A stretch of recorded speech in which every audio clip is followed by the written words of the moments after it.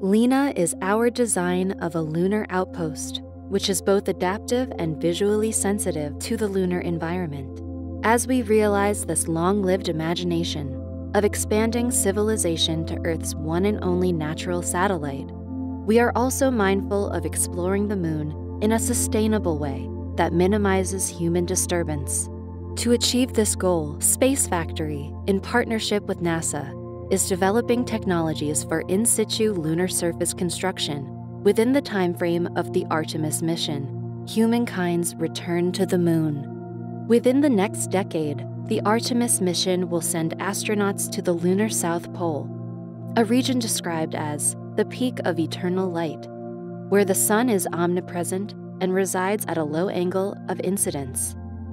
This site is likely to be near a crater rim that yields long-duration illumination for solar power collection, and in proximity to permanently shadowed crater regions, which are of interest for water harvesting operations.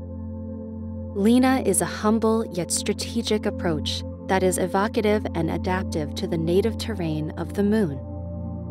Unlike Martia, our Mars surface habitat, which was designed as a freestanding object, LINA is extensible from a single structure to a cluster of units that become a larger and more systematic lunar outpost.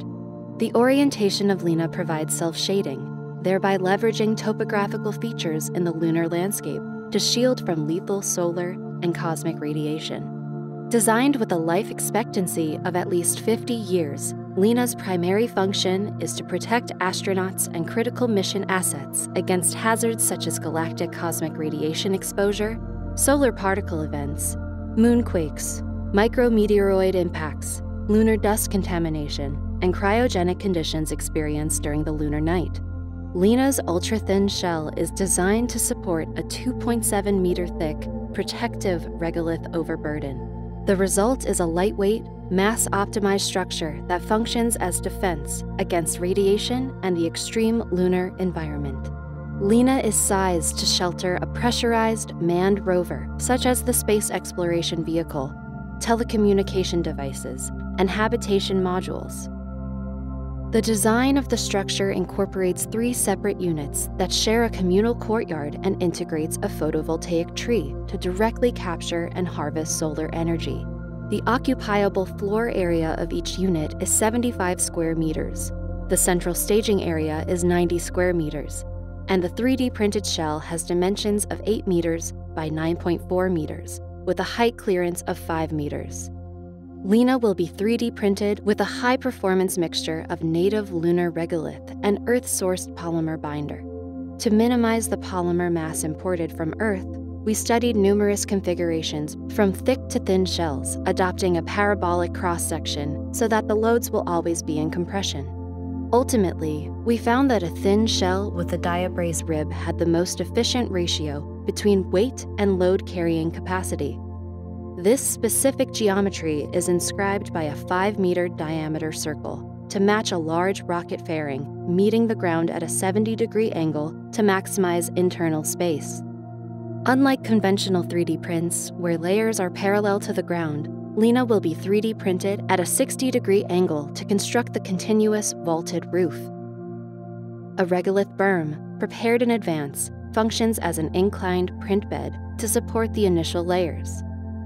To prevent warping as the material cools and to improve adhesion of the 3D print material to the regolith print bed, reusable metal tiebacks will be inserted into the berm to anchor the first layers. As the roof begins to take shape, a mobile excavator will follow behind the 3D print head to cover LINA with a protective regolith overburden. Finally, the regolith overburden is shaped to give LINA a sleek yet symbiotic form designed to meld into the lunar landscape. To construct LINA, SpaceFactory is advancing the development of a space-rated 3D printing system designed to operate in vacuum with temperatures ranging from -170 degrees Celsius to 70 degrees Celsius. The first such prototype, built by SpaceFactory together with NASA, is undergoing testing at Kennedy Space Center in a lunar environmental chamber designed to mimic the exact conditions at the lunar South Pole. The 3D print material, formulated by SpaceFactory from BP-1 lunar simulant, was synthesized by NASA's Granular Mechanics and Regolith Operations Lab, and subsequently validated in static extrusion tests performed in vacuum. As we broaden the horizon of what is possible in the future, LINA is an architectural and technological milestone that sets precedent for the pursuit of explorations more distant than our moon.